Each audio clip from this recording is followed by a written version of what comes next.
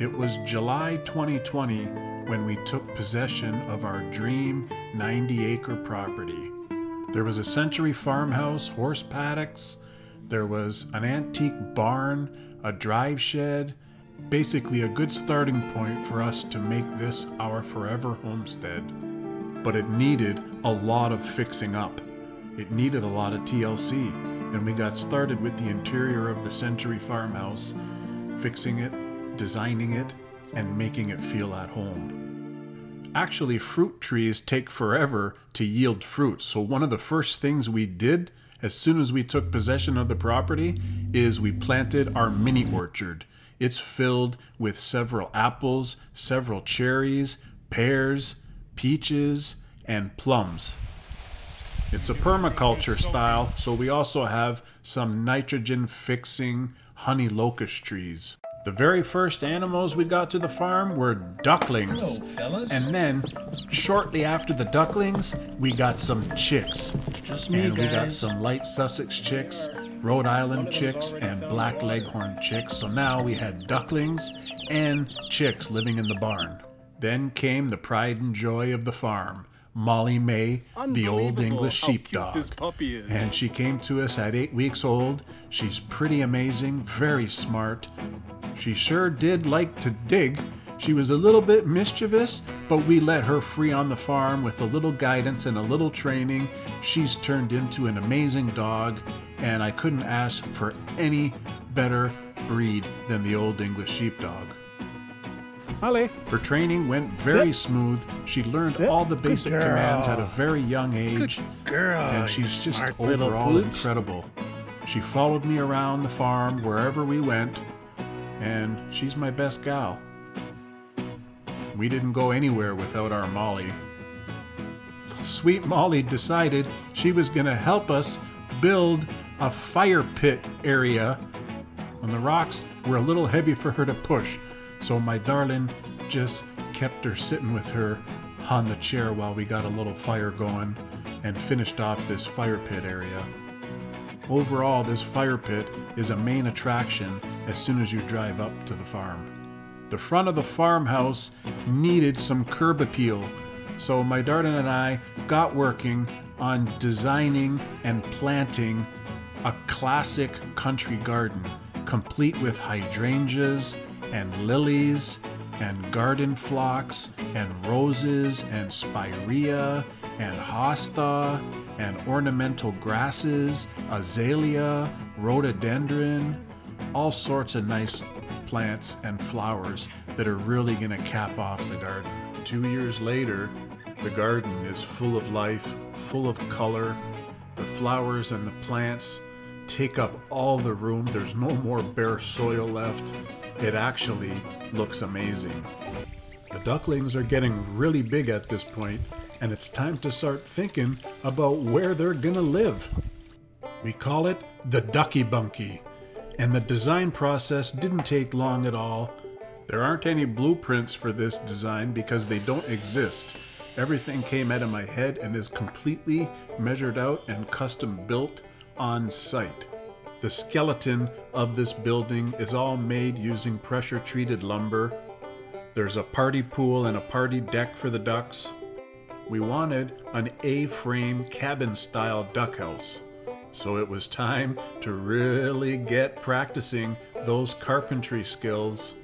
This duck house took us 2 months to build from start to finish. The duck house itself is 10 feet by 12 feet.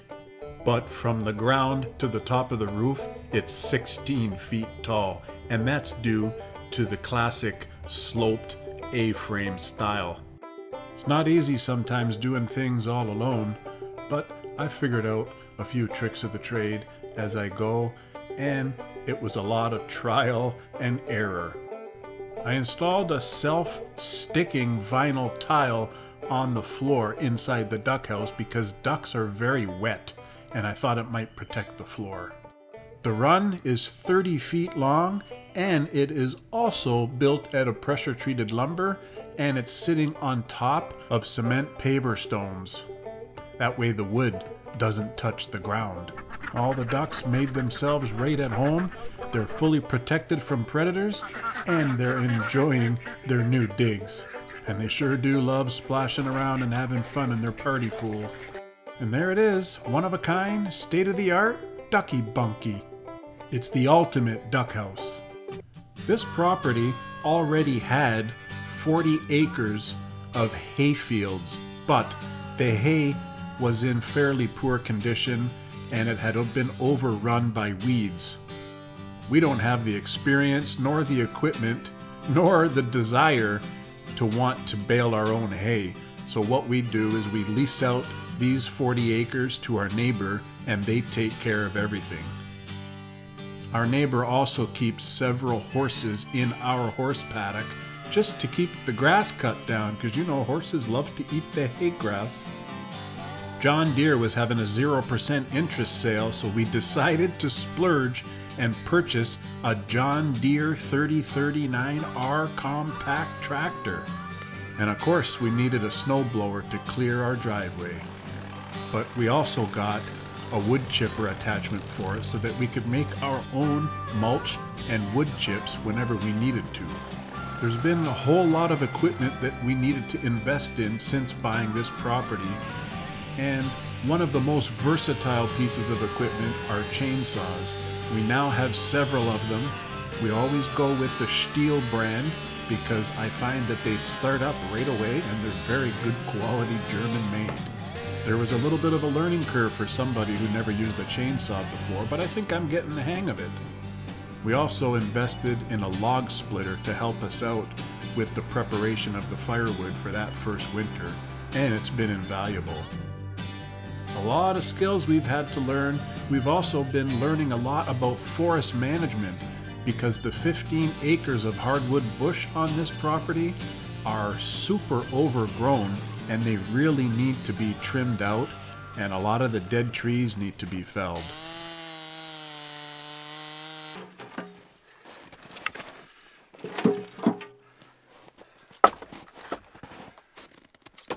These cats are always keeping me company. Always. They're very, very sweet. The spring of 2021 went off in a blaze of glory. I pulled the old rotten chicken coop out to the field and sets it on fire. It was very rotten, very insect infested. I didn't want to do anything with the wood, so I just decided to let it burn. It actually took 4 hours to burn to the ground. And that spring we had several projects on the go at the same time. One of them being to install frost-free yard hydrants at strategic points around the farm. I had my neighbor Phil help me out with the excavation. A second project that we had going on was to actually build our massive vegetable garden. We cemented in all of the corner posts and the center posts. Molly, the old English sheepdog, was always there to keep me company and to supervise the holes that I was digging. She likes to inspect the work that I do. The rest of the posts, I just used ground spikes and just hammered them in, easy enough. The future plan for this vegetable garden is to allow us to grow some of our own food, some of our own produce. This garden will help make us less reliant on grocery stores. It's built using pressure-treated lumber, and the total dimension of this garden is 104 feet by 57 feet.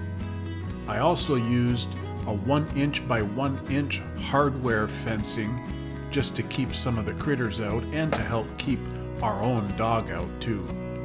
The hardware fencing took a little working to get it right, but overall I think it turned out pretty good and I'm very pleased. Inside the garden I built my own tunnel trellis, just using some scrap materials and some leftover wood.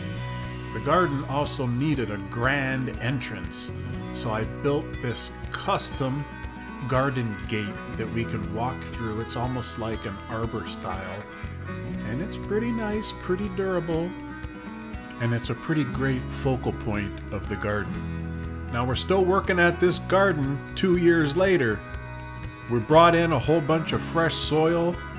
We dug out some beds to eliminate the weeds. It took a lot of work and a lot of patience just to get it to where it is right now. We've been building raised beds, adding cardboard underneath the raised beds to block out the weeds, and adding fresh soil and geotextile to the aisles to somehow eliminate the grasses and the weeds. You know, Mother Nature, she'll find a way. The John Deere tractor came in handy during this endeavor, and it gave us a lot of practice in maneuvering in and around the garden, picking up the soil, so on and so forth. It was very, very integral. We used the Hugelcoulter method of adding rotting wood to the bottom of the beds, and we invested so far in 6 galvanized steel raised beds. They're 30 inches tall, so it's a lot of soil. So you add wood to the bottom to lessen the amount of soil that you need. Overall, the garden is a work in progress, probably going to take us a couple more years to get it right, and we still need to continue amending the soil to make it more fruitful. The third project that we had on the go at the same time that spring was a custom chicken house build. We needed a place to put our chickens. They've been living in the barn far too long. So I came up with this design of an octagonal, 8-sided, gazebo-style chicken house. Probably the most difficult build of my life, and it really put my carpentry skills to the test. But I was determined to figure out a way to house multiple breeds of chickens without them crossbreeding, and this is the perfect ideal solution. 7 coops in 7 different sections of the 8-sided Chateau du Poulet. Overall, I think it looks amazing. I think it's a one-of-a-kind. I'm very proud. It's probably the fanciest thing I've ever built in my whole life. The chickens are loving their life in there. They're laying us some great eggs. They're giving us some great meat. And I couldn't be happier and couldn't ask for anything more from our flock. Our flock consists of Rhode Island Reds, Black Leghorns, and Light Sussex. And they're all very good egg-laying chickens, and they're also heritage meat breeds. For first-time chicken owners, we've sure learned a lot over the past 2 years, and we feel like we could never live without chickens in our lives again. Later that summer, we got our hands on 4 goose eggs, and we hatched them ourselves along with some of our Khaki Campbell ducks, and sure enough, we got 4 Emden goslings along with a whole bunch of Khaki Campbell ducklings. They were very cute, but we needed a plan for when they got bigger. And while they were growing, I was getting the temporary poultry fencing set up out in the orchard there so that we can free range the ducks and the geese in the orchard. Little did I know that these goslings would become bonded with me and follow me around the farm wherever I went. Let's see if they'll follow me again.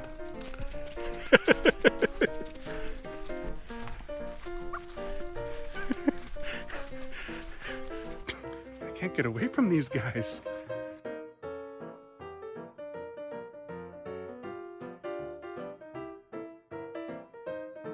But once they were big enough, we had them free-ranging in the permaculture orchard, eating the grass, lessening the cost of our feed, and the ducks were eating all the insects, and both the ducks and the geese were helping to fertilize all of the pasture there inside the orchard.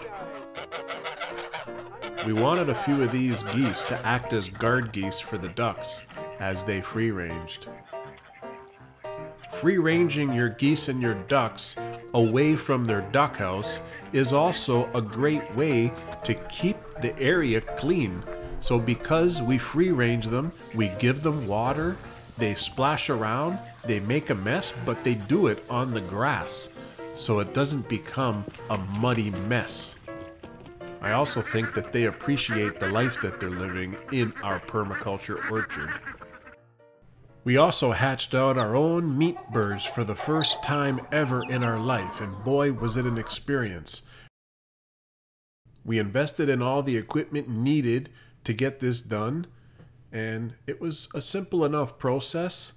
A little bit tough to get over doing the actual harvesting itself, but then, you know, we ended up with a whole lot of chicken in the freezer, and it pretty well lasted close to a year.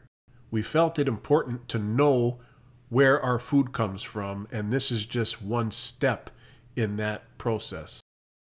2022 started with a bang, and we got our hands on some Californian rabbits. We want rabbits on the homestead to give us fertilizer. We need the manure to amend the garden. And bunnies are just too cute, aren't they, folks? They're living in the barn for now until we can build them their rabbitat. We have several barn cats in and around the farm. I call them the Claw Crew because they are an integral part of the farm. They keep all of the rodent population down. They're constantly catching mice, moles, voles, chipmunks, you name it. If they can hunt it, they'll catch it. We did get the 2 boys neutered, but I think I was too late because Maggie May Barn Cat got pregnant and gave birth to 4 beautiful kittens. We weren't looking to have kittens, but we accepted these kittens into the farm family, and I mean, they're just the cutest. How did we get in? Maggie May is an excellent mother. All the kittens are perfectly healthy. They grow so fast, unbelievably fast.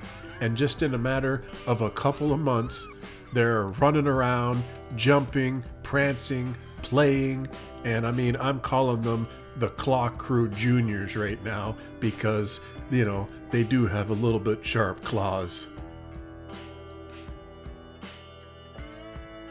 But for right now, these guys are just getting accustomed to their new home. They're growing, they're eating, they're practicing their hunting skills. And we couldn't be happier to have these little guys on the farm. Sadly, we had just lost a couple of our favorite barn cats to predators here at the farm, and since they were living a free life, that's always going to be a problem.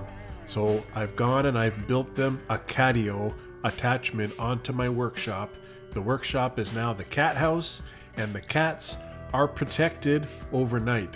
So every day the cats free range and protect the farm, but unfortunately at night I lock them up because I love these cats too much and I really don't want to keep losing them to coyotes or something. That spring, the most amazing thing happened.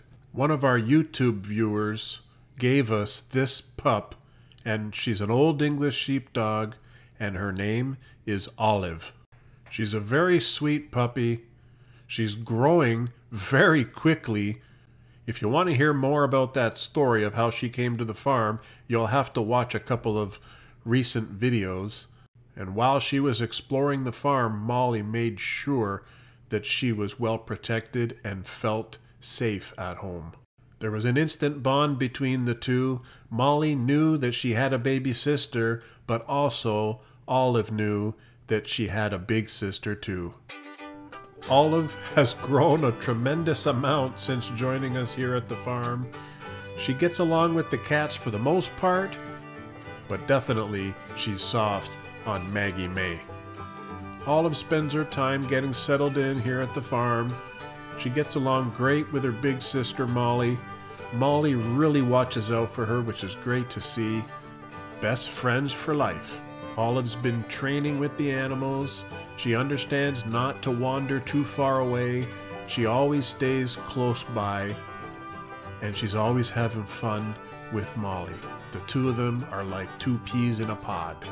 And these 2 Old English sheepdogs are living their best life, free-ranging on the farm, and I think that's the ideal situation for a sheepdog.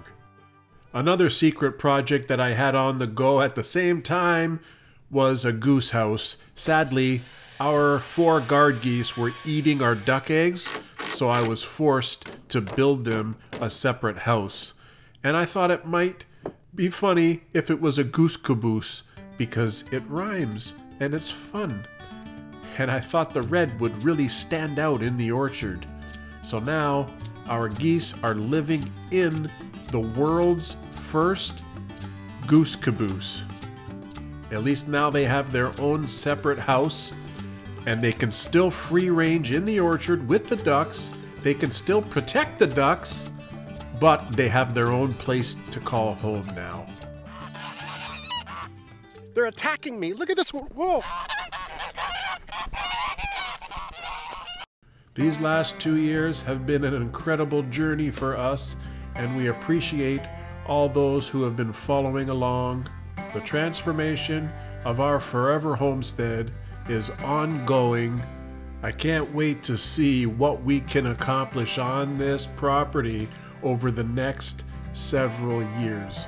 The transformation is gonna be amazing. It's always a fun time here at the Hidden Spring Farm.